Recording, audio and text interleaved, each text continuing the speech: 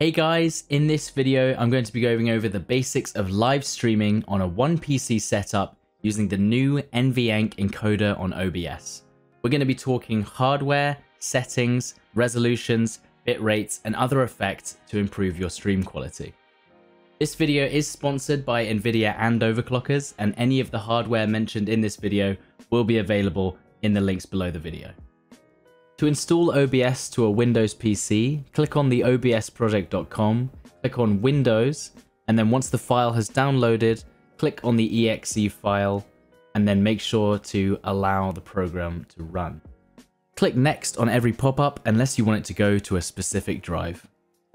Once installed, you should be met with a blank screen like this, and then you go to Settings, and then we're going to skip out on General as you don't need to change anything and go straight to Output.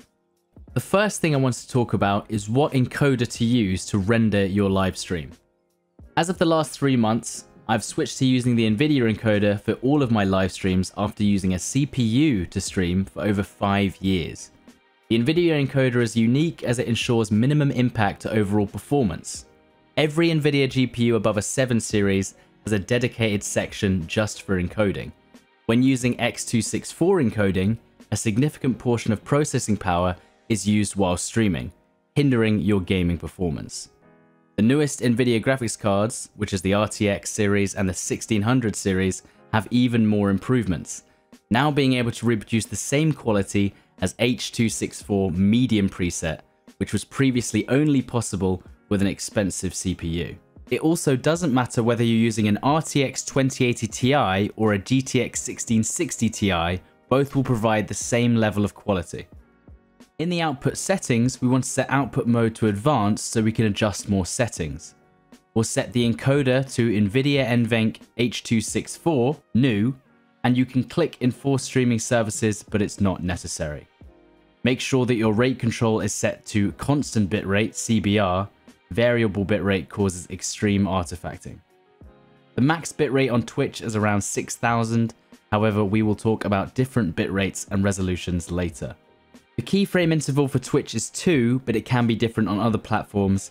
If unsure, just select 0 for auto. Now if we have a high power PC, we'll set the preset to max quality.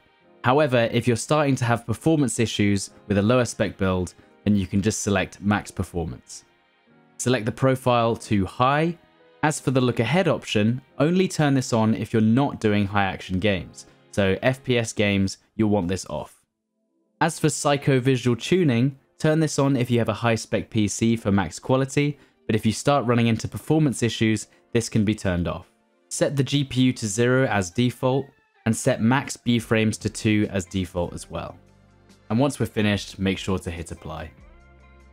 After our output settings, this then leads us to our video options. What is the best resolution for my bitrate is a common question. First, we need to find out what your upload speed actually is.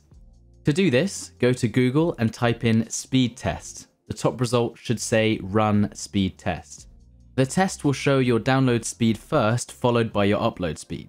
Once you have your upload speed in Mbps, NVIDIA themselves have released a cheat sheet for the best bitrate to use at what resolution, depending on your upload speed. You can see that the cheat sheet starts at 3 Mbps. That's because any bitrate under that amount will be very difficult to keep at a good quality. So after seeing your available upload speed, you're going to look at what resolution and frame rate you're going to go with. Now, one thing to keep in mind is that even if you have the bitrate for 1080p on Twitch, I still wouldn't recommend it. This is because the max bitrate on Twitch is between 6,000 and 7,000 Mbps. This is not enough to support solid 1080p streaming. The best thing to do if you want a high quality stream with the lower amount of bitrate on Twitch is to stream at 1600 by 900, which is a happy medium between 720p and 1080. If you have no restrictions on your live streaming service, then by all means stream at higher bitrates. On your video settings, you'll be met with this screen. As for base resolution, this doesn't have to match your desktop resolution. For best performance, use the same base resolution as your output scaled resolution. Thus, your PC does not have to downscale the image it produces, reducing strain on your GPU. If you still want to downscale though, use bilinear sampling for max performance or the Lanskos filter if your PC can handle it. and set your FPS to 30 or 60 depending on the resolution and bitrate settings we discussed earlier. Once you're on the audio tab, there'll be many different setups for this, but as long as your sound devices are set up correctly in Windows, you shouldn't have to change much here. To make sure, right-click the sound icon in the tray, click on Sounds, select your headphones as your default audio playback device, and set your microphone as your default recording device, and you should be good to go. I've added some background noise to show you what it sounds like without a noise gate. To add a noise gate, right-click the cog on your mic aux equalizer, click on Filters. This will open up Audio Filters. Add a noise gate. To set it up correctly, we need to look at where our ambient noise without us speaking settles on the mic equalizer. So mine is between 55 and 50. That means I need to set my close threshold to -55 and my open threshold to 10 decibels above that, -45. Now you will only hear the background noise whilst I'm speaking. A basic live stream requires two scenes, one for when you're actually gaming and one for when you're not. To add an additional scene, go to the Scenes area and click on the plus sign. Then enter the name of the scene, so Scene 2. Scene 1 is going to be our break screen, so we're going to add a random image for the background. This is one I've made earlier. And then we're going to add our webcam. Video capture device. Create new, make sure that your webcam is in, and then boom, we now have a break screen. To set up the gaming screen, we're going to go to our scene 2, we're going to right click, add game capture, and then OK. We're going to set that up later. If you play your games in full screen, you shouldn't have to change anything from this. And then we're going to add another video capture, but this time we're going to add existing to bring back the device that we've already set. And there we go. We have a basic live stream setup. If I was to open a game in full screen, then it would show up in the background. If you can't get the game to run in full screen, then you can double click on game capture and then capture specific window and select the window once it is open. If we want to switch between the two scenes that we've created, we can either click between each scene if we have two monitors.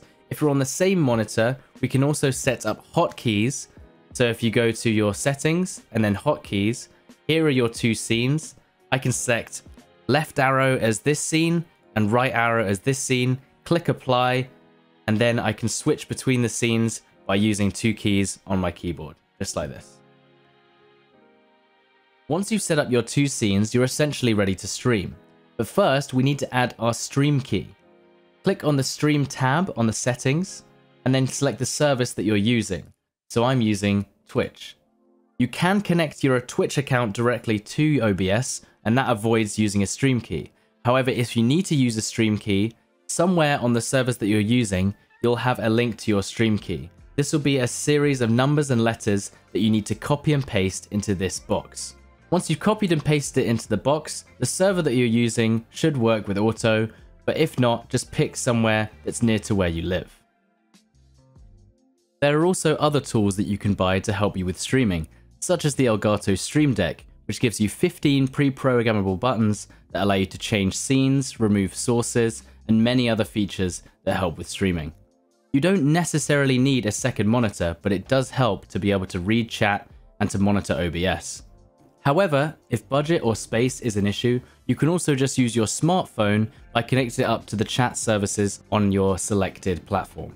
You can buy all the products featured in this video, such as the Elgato Stream Deck, the GTX 1660 Ti, and any other streaming hardware that you might need from the overclockers links in the description down below. I hope this has given you an insight of how to set up a basic live stream. If you've learned anything new from this video today, make sure to leave a like, and if you have any questions regarding live streaming or think I missed something important, then please leave a comment and I'll try to include it. Thanks for watching and good luck with your live streaming.